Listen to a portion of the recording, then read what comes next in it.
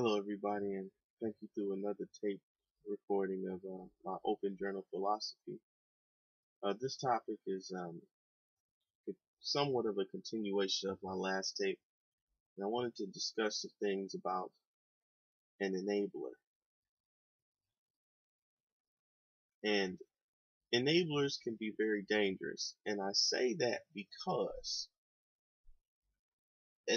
first, for those who don't know, an enabler is someone who constantly encourages or sets the stage for someone else to continue something that puts them at stake of being a liability. Let me break it down for you. You have a woman who has been sheltered her whole life, and she's been sheltered in a way where the people she depends on the most are the same ones who do everything for her.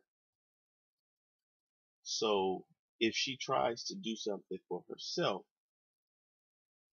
they, without, sometimes with knowing, sometimes they do it consciously, and sometimes they do it subconsciously, where they automatically tell this young lady, "Oh no, I'll get it for you. I got it. I got it." That is enabling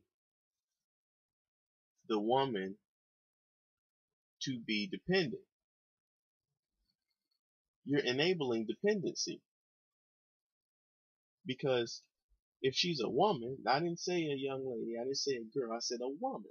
If she's a young woman going into womanhood, or already attained womanhood to some degree, she's gonna need to know how to be independent. But if you're an enabler and you're always allowing her to be dependent and complacent, she'll never grow. And the same goes with a young man. If he lived his life where his mama did everything for him, sometimes daddies are a little bit more strict on sons. It's a stereotype, but I see it often.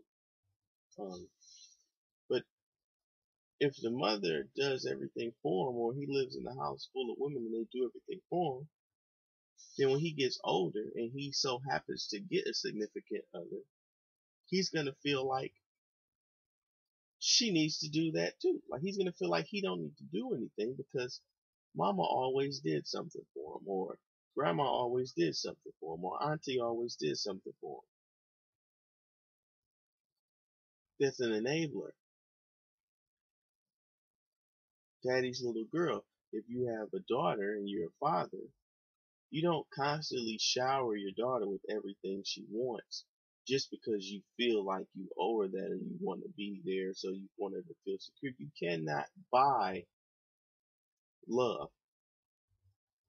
You can make a person respect you, not even make a person. You can put a person in an emotional state where they respect you more, they have a higher recognition for you. But you're just being an enabler to a long-term problem, because when they become adults, they won't be able to fend for themselves. And that's why I say an enabler is a dangerous person, because you are creating the destruction of the world's progression. You are literally terminating proficiency. Literally. So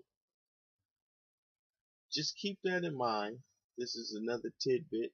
I just wanted to touch on that real quick because someone sent me something. And when they sent me the email, I just kept thinking to myself, oh, this reminds me about an enabler. So I wanted to touch bases with you all and let you know, give you some of my philosophy on an enabler. Thank you for listening, and have a blessed day.